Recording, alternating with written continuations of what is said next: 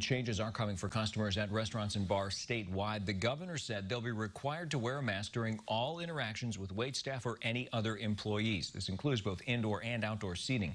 WCIA3's Jennifer Jensen joins us now. So, Jennifer, why is this being done and why now?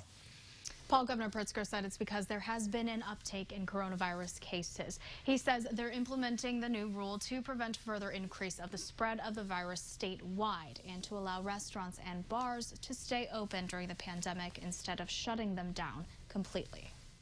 During the COVID-19 pandemic, there are people who have complied with the state regulations and those who have not. If people would exercise good judgment and understand that they're just trying to be courteous, kind, and protect the frontline workers, we wouldn't have to have rules and everything that goes associated with it. Wear a mask. The increase in cases caused Governor Pritzker to require customers of restaurants and bars to wear masks anytime they come in contact with employees. That includes while you're ordering, being delivered food and drinks, and any other time staff serves you.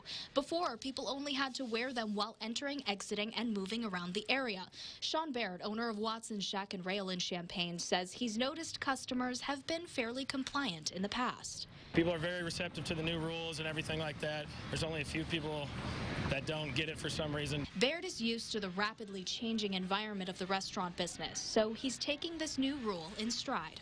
Restaurant business is always like this. There's always something new getting thrown into the loop, and you're always working on your feet and adapting and changing. So this has clearly been the biggest year for that. Jim Roberts with the Champaign-Urbana Public Health District says the latest mask requirement should be taken seriously by customers and restaurant workers. Businesses are required to have people obey what the governor says, and we have that through our ordinance.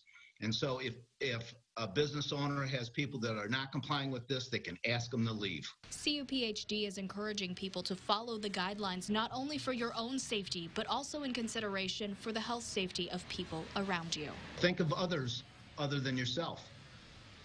Think of those frontline workers that are trying to serve you and take care of whatever your needs are. And by helping keep them safe, we keep businesses open, which keeps us all going on the right track. The new guidelines go into effect tomorrow. In the newsroom, I'm Jennifer Jensen, WCIA3, your local news leader. Jennifer, thanks.